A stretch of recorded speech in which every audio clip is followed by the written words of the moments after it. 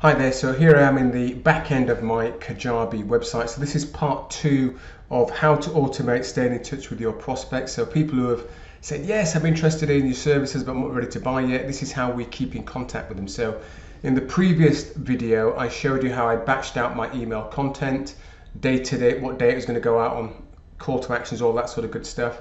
In this video, I'm going to show you what I do with those emails in terms of scheduling them. I'm only going to schedule one, otherwise we'll be here all day doing it. This will just give you an idea of how I do it. So once I've done it once, I'll just repeat the process over and over again. So I'm in Kajabi. This is where I also host my coaching program. If I click on marketing, so I'm on marketing, up comes email campaigns. You can see some previous ones I've sent out. I'm going to click on new email campaign. I'm going to click on email broadcast, continue. I'm then going to select a theme. I'm going to select this one here, which is a newsletter theme. So let me click on that one to get started. Title, this one, let me just go to what I call the first email. It was your personal energy crisis. So this is going to be going out on the 4th of April. As of the time of this recording, it's Monday the 28th of March. Okay, so that goes in there. That's lovely jubbly. Now why is that saying that? So title, I've put that in there, so that should, let me just cancel that for a second. So click on that, get started. That's fine. Use the template. So create. So that will fire up. Everything's looking good. So here it says who will receive this broadcast. So I have people on my database who have actually bought services from me. So what I've done is I've segmented out to non-members main. So that basically means those people who have not bought from me will get this email, and that's exactly how I want to get this email. I don't want to be sending this email to people who have already purchased from me. I'll send them different information. So here we go. The title, again, I'm going to pop the title in there. Let me just go back to where it was. Your personal energy crisis, copy on there. Go in, subject title, paste. So that's the title in there, brilliant. Then I'm going to go in and sort of edit this content here. So I'm just going to go back to the main email. And it is a bit fiddly this, you know, and it does, as I said to you in the previous one, this can take me about an hour to do it all, possibly, sometimes less. But you'll be able to gauge it by the length of time it's taking me here, and I'm talking as well, so I'm not fully concentrated on what I'm doing, to be honest. So let's give this a title, and I'm going to title this one the same as what's in the header. What did I call it? Your personal energy crisis. Okay, so call that make sure we get that in there. So I need to come across here to do this. So it's your personal energy crisis. I should spell correctly. Delete. That's all good. Then I'm going to come in here and delete a lot of this stuff here. I always delete up until the first letter and the last letter.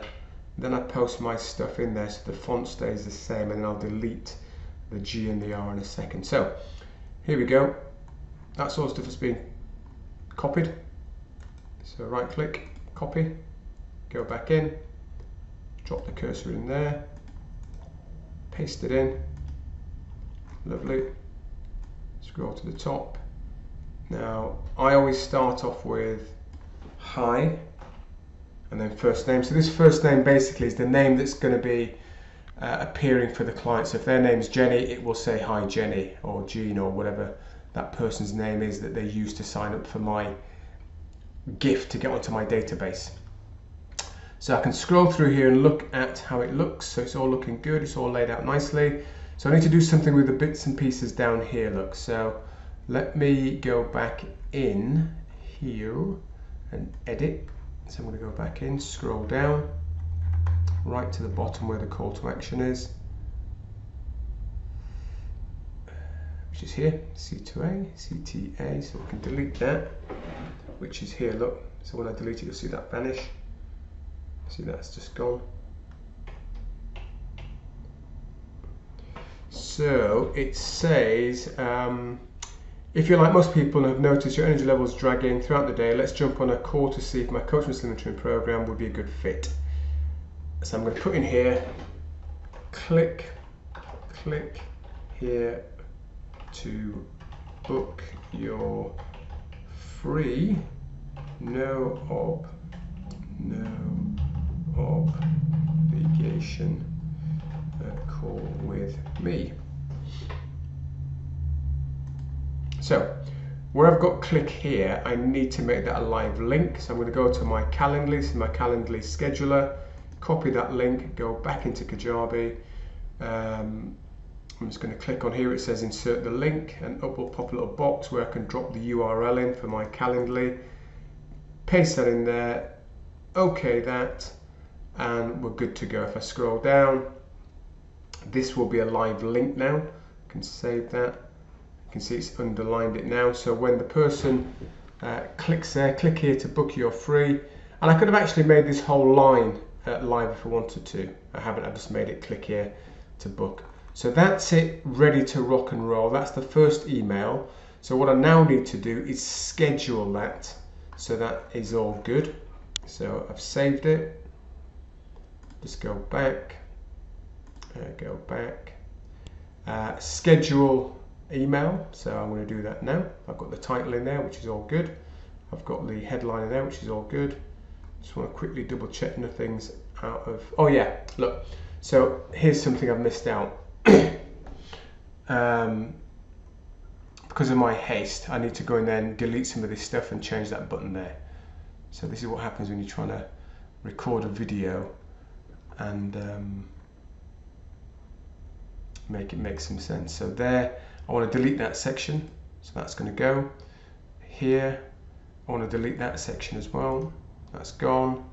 And then this button here where it says read more, so what I'm going to do here is turn that into a button where they can also book their free consultation. So I click on that edit, I'm going to change that from read more, it's now going to say to, it's already pre-populated, to book your free wellness discovery call. Click here. So I'm going to change the color of that to my corporate colors. Save. I need to change this URL in here, so I'm going to delete that. I'm going to go back to Calendly, make sure I've got the right link, copy, come back in here, paste, save, and we're all good to go now. So we've got a click here, and we've also got a click here as well for them to book a call with me. So let's go back to where I was, which is where I was about to schedule. So schedule email. So schedule, save and continue. So I could send it right now. I don't want to do that because this is going out on the 4th of April. So schedule for later. So I'll click in here. I go forwards to April the 4th. That's good. I like my emails to go out early in the morning. So it's going to go out at, in fact, now rubbish. My emails on a Monday, I send them out.